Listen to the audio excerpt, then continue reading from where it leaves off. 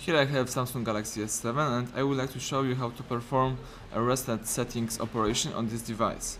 So how to perform operation which will not affect your personal data and settings of downloaded apps and only remove phone's customization. First of all, you have to unlock the screen, find and select settings, scroll down to backup and reset. Now we have to scroll down again, and under reset tab we've got reset settings option.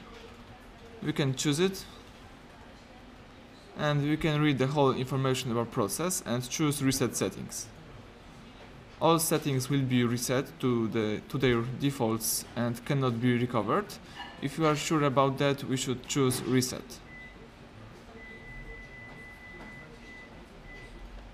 Now the phone is restarting and reset all settings.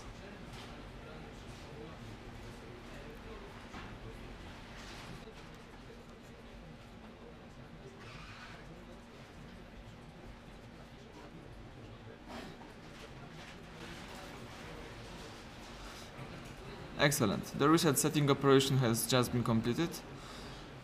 If this video was helpful, please subscribe our channel and leave finger up under the video.